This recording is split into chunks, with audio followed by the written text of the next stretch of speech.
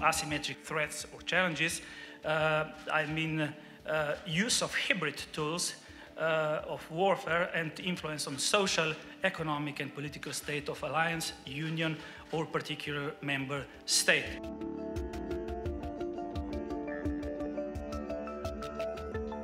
What we are looking at is the weaponizing of non-military instruments, which is the use of cyberspace, of the information domain, of infrastructure project, of the chain of supply. All of that is part of the systemic rivalry that we are seeing right now.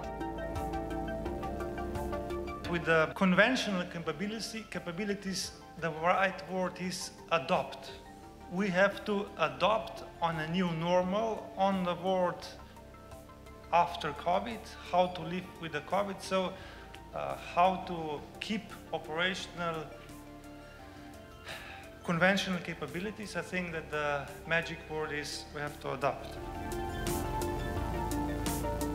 I do not see the United States backing away from Europe or backing away from NATO.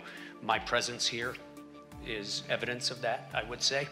But there's more evidence. So today I have about 35,000 US soldiers spread around 16 countries in Europe and Israel. So the commitment is real, it's there. It's not just a question of this kind of reactive fact-checking, but the second response has to be this term that we've heard a lot of on this panel, and that is building resilience. Helping countries, helping ourselves and helping partner countries in Southeast Europe and elsewhere in a way develop a kind of immunity against disinformation. So again, it's not just a case-by-case identifying misinformation, but that they're ready to recognize it, ready to resist the influence of this.